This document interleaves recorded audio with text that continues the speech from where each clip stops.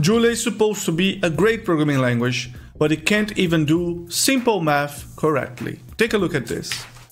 If you take 0.1 plus 0.2 minus 0.3, it should be 0, but it's actually not.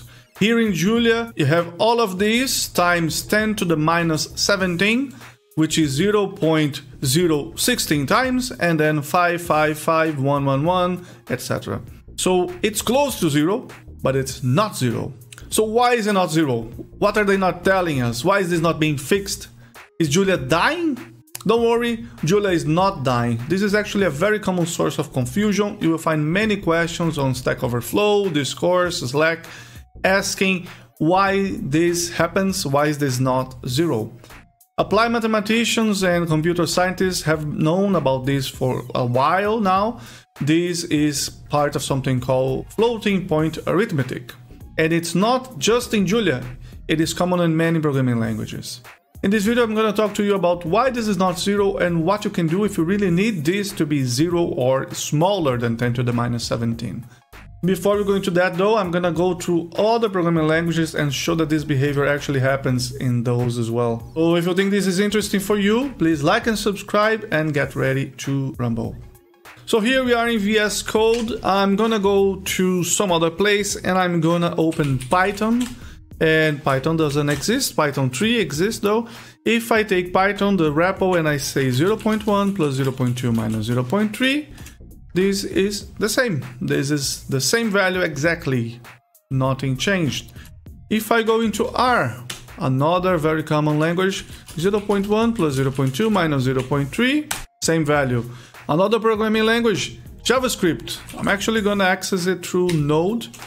Inside Node, 0.1 plus 0.2 minus 0.3, not 0, the same value. Let's go a little bit deeper. Let's look into C. So this is a simple C code. It just has something to print the value. 0.1 plus 0.2 minus 0.3. When I compile this C code, gcc main.c, write it to something called main.c.exe. How do people call this in English? Exe? EXE? I don't know. Main.c executing, the output is the same. Maybe something new handles this. Rust?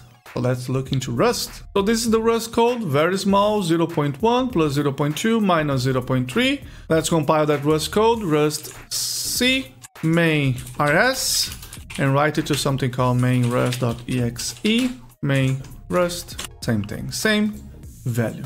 Okay. This happens to all programming languages that use the same kind of floating point arithmetic. So why is it not 0? In most modern computers, numbers are represented using 64 bits. So that means you have a sequence of either zeros or ones, and that sequence of length 64 is associated with a real number.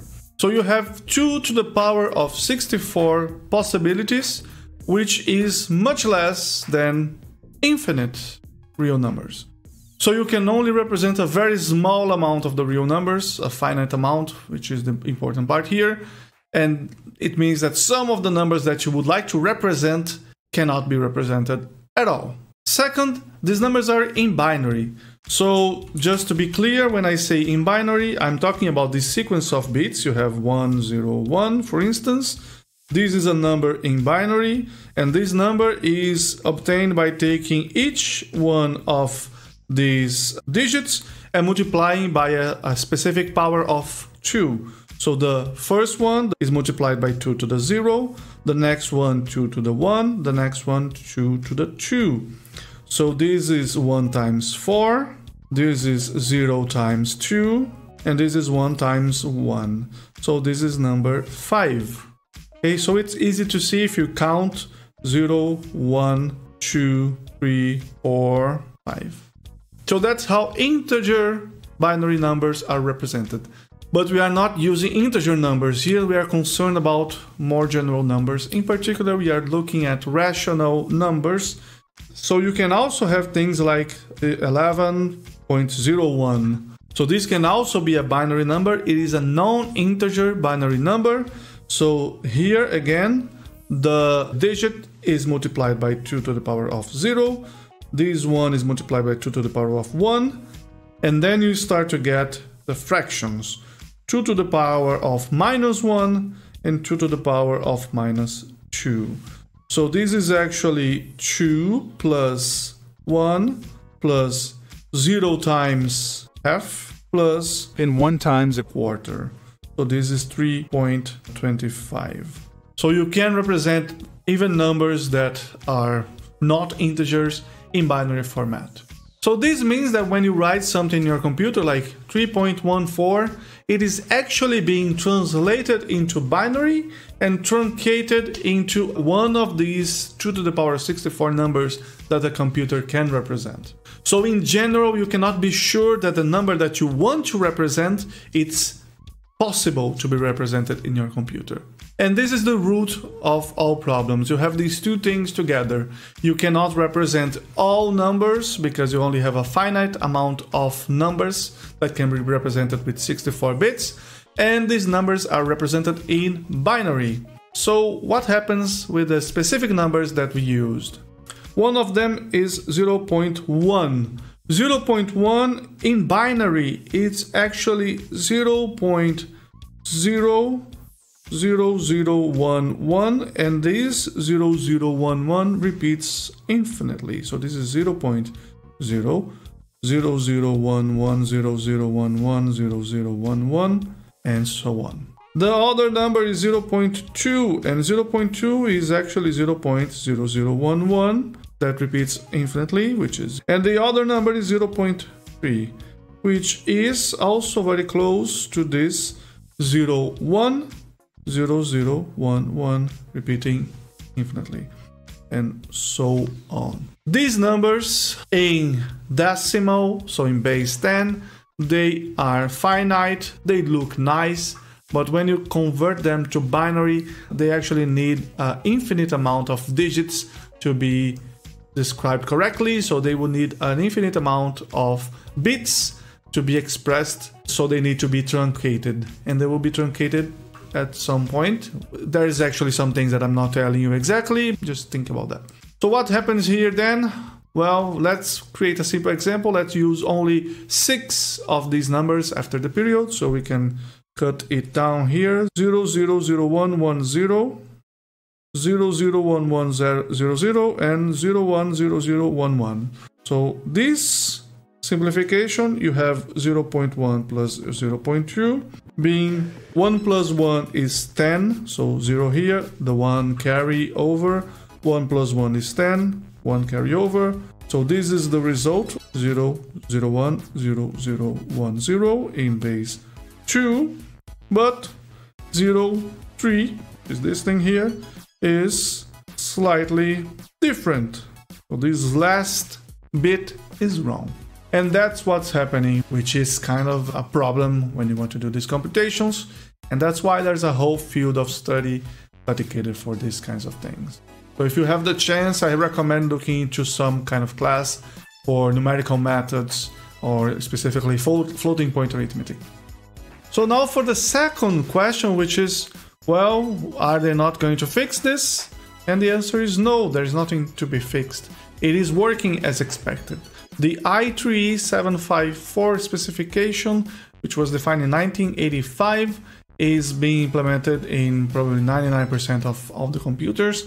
If you're using something from the hardware and you want it to be fast, it's probably the IEEE 754. So that's what you want if you want speed, and if you want to make sure that things are working correctly with the numerical errors that are a part of the floating point arithmetic, you have to do the math. Essentially, that's the basic answer, the straightforward but not easy answer for this problem. You have to do the math and make sure that you're doing it right. Let's say, however, that you are not going to do the math, or that you actually know that you can't allow any of these errors because your objectives are not to do this kind of scientific computing, but something else. Well, you have a few options to avoid or mitigate this problem. Be aware that you're paying something in all of these cases. The first situation is where you don't care so much that you have an error, you care that the error is too large. so you can use a higher precision. So let's say that 10 to the minus 17 is not good, but if it were like 10 to the minus 300, that will be fine. So the first thing that you can do is use big float. So if instead of doing that computation 01, 02 with normal numbers, you use big floats, you're actually gonna be able to have a much smaller error depending on the precision that you select. Okay? So that's one solution for you. So another possibility is that you want the numbers to be exact. So one thing that you can do is use rational numbers. So the rational numbers are also part of the base of Julia. Just look for rational numbers. Or if you really want something more complicated, especially if you're dealing with irrational numbers, you can look into symbolics. But I'll be honest, I haven't checked it for this kind of application. I don't know what it does. There are some irrational numbers in Julia like pi and e, but in general it will be much more complicated to handle it. If your application is in finance, it is also common, instead of worrying about binary numbers at all, to just use decimal numbers. So there are actually packages for that. You have a package called decfp.jl for decimal floating point, and something else called decimals.jl. Both of them are part of the Julia math organization, so you can check those things out. Is your application covered in these things that I mentioned? If yes or no, please let me know in the comments, because it's very important statistics for me, so I know what to do next. Also, if you think this kind of numerical methods are interesting and you want to know more, and you would like me to talk about it, well, leave a comment saying that you would be up to more videos in numerical methods and floating point arithmetic. I did teach classes about this in my previous job, so I kind of have some material in Portuguese, not in English yet. And finally, thanks a lot for watching. Thanks for the patience, for the delay in the videos. I hope to be more frequent. If you have anything in mind that you would like me to talk about, leave in the comments. Otherwise, please like, subscribe, and press the bell button. I'll see you next time. Bye bye.